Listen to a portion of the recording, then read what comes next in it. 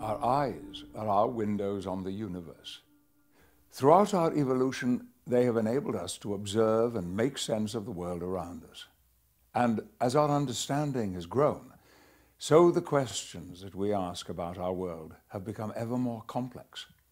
To help us answer these questions, we have built telescopes to study the vastness of outer space, and microscopes to study the smallest objects in the finest detail.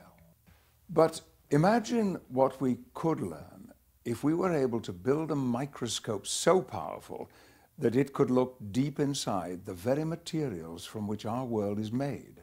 It might be a surprise to learn that such microscopes do already exist, and that they are being used every day to help us understand the structure and properties of materials in more detail than ever before.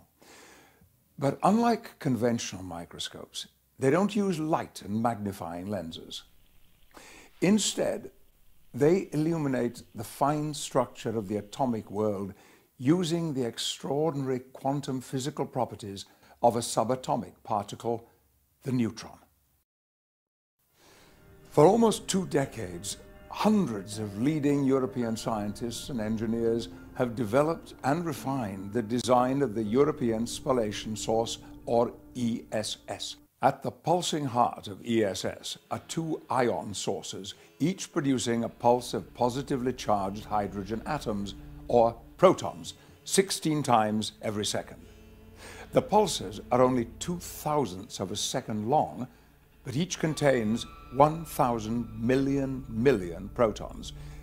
These 2 intense proton pulses are funneled together to create a single pulsed proton beam, which is then injected into a linear particle accelerator 2/3 of a kilometer in length.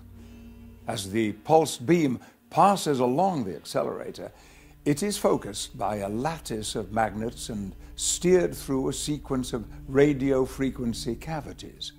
Each cavity transfers more energy to the protons until they're traveling at almost 90% of the speed of light.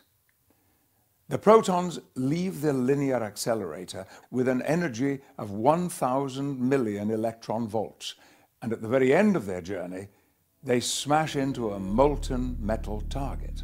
It is in this collision that the spallation process takes place, with each proton spalling approximately 30 neutrons from the nuclei of the atoms inside the target.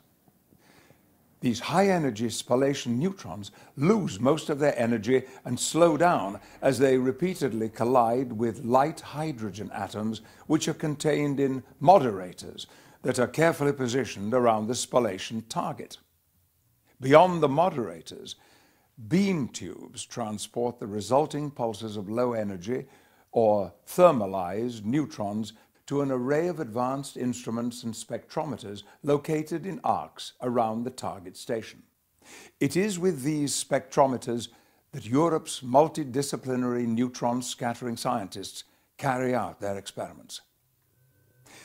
The neutrons are scattered by the scientific samples into massive banks of detectors placed around the sample chamber.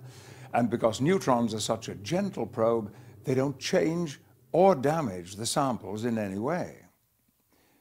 By interpreting the complex patterns into which the neutrons are scattered by the samples, the scientists can reconstruct the positions of the atoms and molecules within the samples. And by measuring the change of velocity of the neutrons as they are scattered, they can extract detailed information on how those atoms and molecules are moving. ESS not only allows this information to be obtained much more quickly than at any other neutron facility in the world, it also provides the information with significantly higher precision. In this respect, ESS is the Hubble telescope of neutron sources, and just as the Hubble telescope allows us to see deep into outer space, ESS will allow us to explore inner space, opening entirely new scientific and technological frontiers in our studies of where atoms are and what atoms do. ESS is sure to lead to discoveries that will take us completely by surprise. Discoveries that will offer benefits, opportunities, and challenges that we can't yet imagine. Discoveries that will change the way we see our world.